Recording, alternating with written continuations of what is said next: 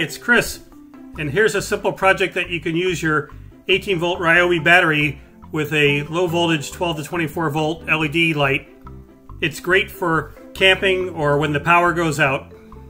I noticed that Ben and Chris posted a really nice design of a 18 volt light for the RYOBIs where they 3D printed the whole socket and used nickel strips. So I thought I would upload my design that uses the ceramic socket and the RYOBI replacement clip. These are the only parts that you need to make a simple light.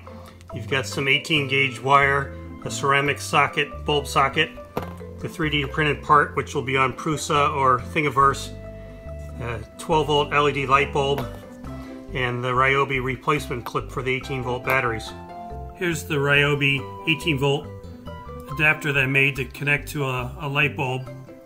So on this end it's got the 1/8 IP thread here so that the ceramic socket can connect, thread in, and on the other side I've got the part where the standard RYOBI replacement clip can go in.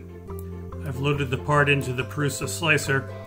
I'm using support on the build plate and I'm using PETG, and I went with the 0.2 quality setting instead of the speed setting because I wasn't quite sure how well the thread would do. But it seems to work okay.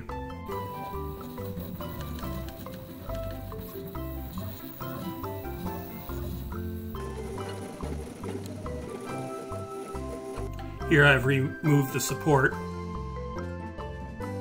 So this is just a ceramic light socket that you can get from the hardware store, and normally you would use it with a 1/8 inch IP thread to mount to a lamp or something.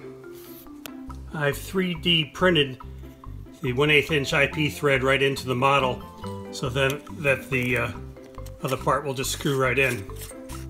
If you look closely on the battery, you'll see that it's marked plus on the side.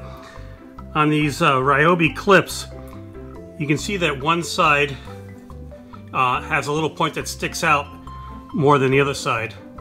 So on the right side here, where I'm holding it, that's the plus. So that clips on there. And the easiest way to get these things started is to just put the adapter that I printed right over the part and push down. That gets it started, and then you can push it in the rest of the way with your thumb. So you can see that I've pushed it in and the terminals come out of the top. So I'm just using these LED 12 volt lights that actually are tolerant up to 24 volts. And it's an E26 socket, sort of a standard old bulb socket. And what's important to note is that the tip here is the positive and the side is the negative. And when you put it into the socket here, you want to make sure that you have the right point. And on here, the brass screw is the positive.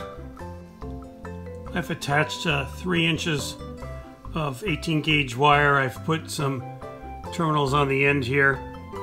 And one way to assemble this is to feed the wires through the hole first, and then clip them to the clip in the back and insert that.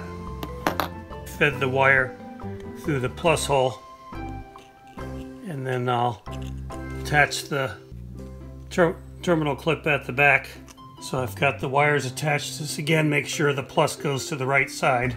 I've pre-twisted the wires a little bit counterclockwise, so when I screw it in clockwise they'll straighten out a little bit. Now it's the socket screwed in.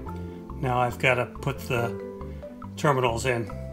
Now I have the clip pushed in and the socket set. Then we're all done. Well, I hope this was helpful. If it was, please hit like and subscribe, and have a great day.